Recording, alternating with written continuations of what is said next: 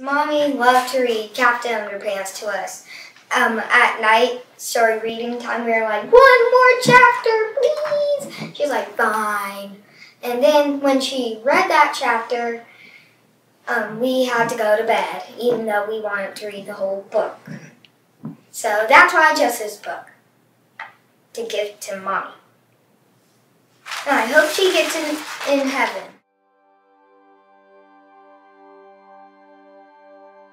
When they went to Camp Good Grief, I think that's the moment that the healing started. And that was when I said, okay, I think maybe it's going to be all right.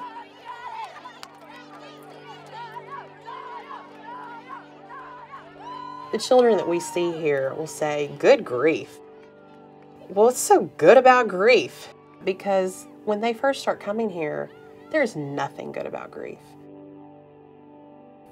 I was lost. I gave myself like a year max.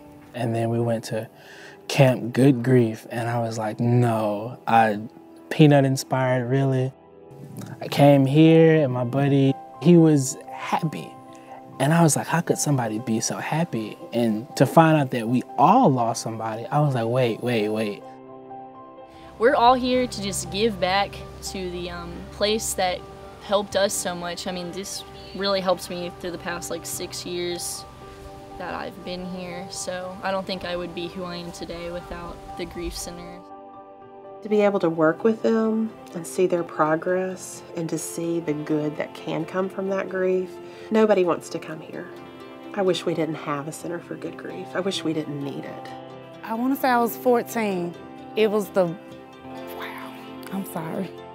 It's really going into a person's life story and how to cope, and really seeing the connection that grief is just an expression of love. I get to see people get better, and I can tell other grieving people that, because sometimes they'll come to us and they don't believe that things can get better for them. And so I let them know that I wouldn't do this job if people didn't get better, but they do.